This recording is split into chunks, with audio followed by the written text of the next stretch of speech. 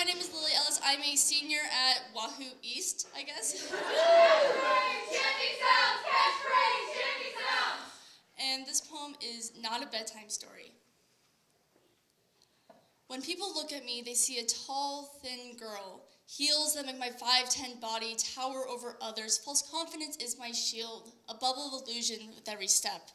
I'm the girl you see as perfect. I've got the perfect body, the perfect grades, the perfect life.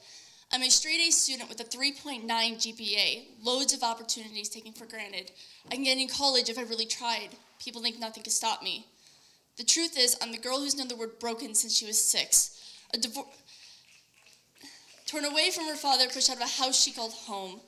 A divorce that left her confused, tears streaming down her face. I'm the girl who then lived with her 2 brothers and single mother in a bare apartment. Beds, no frames. Windows, no curtains. Walls, no pictures. Kitchen, no table. An apartment, no home. I'm the girl who then lived with a fire-breathing father replacement for the next 8 years. The monster who hated everything about the children in that apartment. He slashed with his claws, threw flames out of his mouth, wore us down to nothing, shells of the carefree children we used to be. Our innocent minds tired of being roared at. 3rd-degree burns down in my bones, never visible to anyone but me. We tried to fight back, but you can only attempt to slay the dragon so many times before you run out of lives. I'm the girl who suffers from anxiety because of that man. I was locked in his torturous tower, taken away from the pleasures of life, never able to talk to anyone, never able to see further than my backyard. My only escape was a chest of stories sitting in the corner of my room, words on pages that let my imagination wander away from reality. But the beast ripped them in half and snatched away my only hope. He left me alone with my mind, wishing this tower would envelop in flames, wishing the flames would take him or me down with it. I'm the girl who overcame the illness the monster planted inside me. Confusion, guilt, anger swallowed me in waves as I suffered through the final years.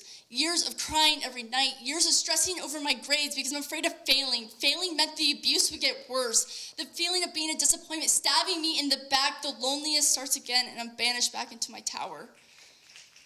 I was set free when he left us. My mom was no longer blinded from the beast. Instead, she had finally felt the fear her children had all these years. Panic bubbling inside her that he might return. 1 year passed, no contact from him. 2 years passed, the panic subdued. 3 years now, and the weight on our lives has been released. I strive to be the best I can because I never want to feel like a disappointment ever again.